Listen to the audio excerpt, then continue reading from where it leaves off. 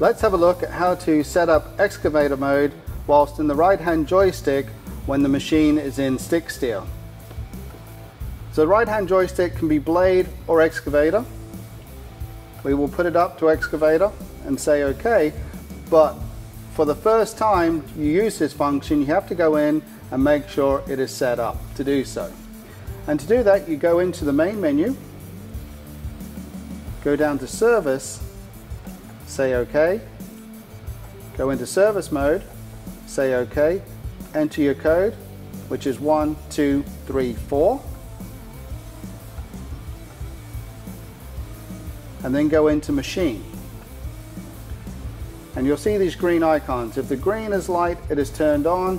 In this case, the thumb wheel mode is turned off.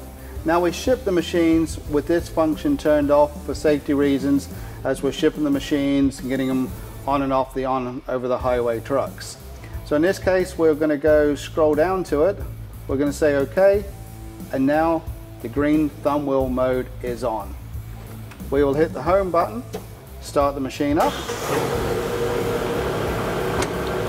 We will call stick steer for the first time, we'll say OK, and you'll see the icon here is an A. It means the right hand joystick has the linkage function on. So boom will be up and down, bucket, side to side. And then if we hit the trigger on the bottom side of the joystick and then roll the roller, we can operate the stick. So we can do all three functions of the linkage on the right hand. And to swing the house, we just use the roller on the left hand side and we can swing the house.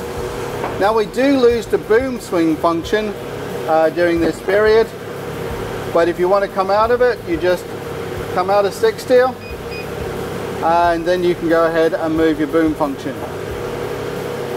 Dead simple as that. And then of course you use your shortcut, scroll back down the blade, say OK, and now your blade, once in stick steer, is in the right hand. Simple as that to set your machine up to use blade or excavator whilst in stick steer mode.